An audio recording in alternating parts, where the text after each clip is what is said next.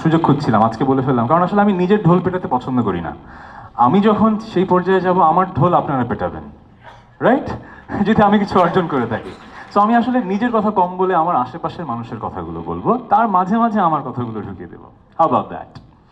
So আমার বাবাকে যখন আমি তখন দেখি, এই স্টোরিটা আমি যখন মনে করি, তখন আমার মনে হয় যে আমার বাবা মা দুজনই PhD from university of London, they have successful career lives. So তাদের ছেলে হয়ে যদি আমি ওই পিএইচডি করে, তাহলে আমার কাছে কিন্তু আসলে অর্জনটা তেমন কি? সো আমাকে সবসময় মনে হয়েছে আমার বাবা মা যে জায়গা থেকে যেখানে এসছে, they have given me such a big platform, আমার তো আরও অনেক দূরে যেতে হবে, তাই না? সো এইটাই স্বপ্ন। স্বপ্ন দেখেছি এবং স্বপ্ন থেকে বাস্তবায়ন করেছি, যেখানে এসেছি সেখানে। কিন্তু কিভাবে এসেছি, বাধাগুলো কি, সেগুলো একটু অল্প করে বলি। আমি one of the luckiest man alive, আমি এটা বারবার বলি। আমি সৃষ্টিকর্তাকে যে কতভাবে থ্যাংক ইউ দিই। One reason is my family, a very educated family. আমার ভাই ইন্টারমিডিয়েটে ফার্স্ট স্ট্যান্ড করেছিলেন 1987-এ, এমআইটিতে ফুল স্কলারশিপ নিয়ে পড়তে যান। সো আমি বুঝেছি আমি এমন একটা বিদ্যান ফ্যামিলিতে জন্মেছি, পড়াশোনা করে হবে না। I won't be able to rise above them, right? একজন দুজন পিএইচডি আর একজন হচ্ছে এমআইটি থেকে ফুল স্কলারশিপ। তো আমি বুঝতে পেরেছি আমি, if I have to rise above, I have to do something else. কি করেছি সেটা আমি অনেক পরে বুঝতে পেরেছি।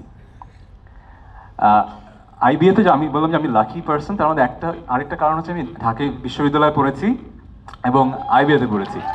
সো আইবিএতে আমার অসম্ভব পছন্দের কিছু শিক্ষক ছিলেন, তার মধ্যে একজন ছিলেন জাহিদ স্যার। তিনি এখন খুব সাকসেসফুল একজন বিজনেসম্যান, উনি এখন শিক্ষকতা করেন না। সো জাহিদ স্যার, যেটা বেশি আমার পছন্দ হতো, উনি মার্কেটিং টেক্সট পড়ানোর চেয়ে বাইরের বই আমাদের রেফার করতেন, ম্যাগাজিনস, জার্নালস, এগুলো। সো একটা বই আমাকে পড়তে দিয়েছিলেন, 𝗧 বাই এডওয়ার্ড ডে বোনো। পড়েছেন কেউ অথবা শুনেছেন? এডওয়ার্ড ডি বোনো একজন রাইটার আছে, তার বইটার নাম হচ্ছে 𝗧 ক্রিয়েটিং ভ্যালিউ মনোপলিজ, এটা তার বইয়ের টাইটেল। আমার লাইফ চেঞ্জ করে দেয় এই বইটা।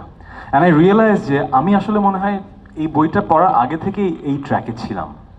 সো আমার জীবনে যত বাধা বিপত্তি এসছে, আমি যত বাধা বিপত্তি ক্রস করেছি, এই বইয়ের কিছু সিম্পল লার্নিং আমার পাথেও ছিল। সো আপনাদের সাথে সেই জিনিসটা শেয়ার করব।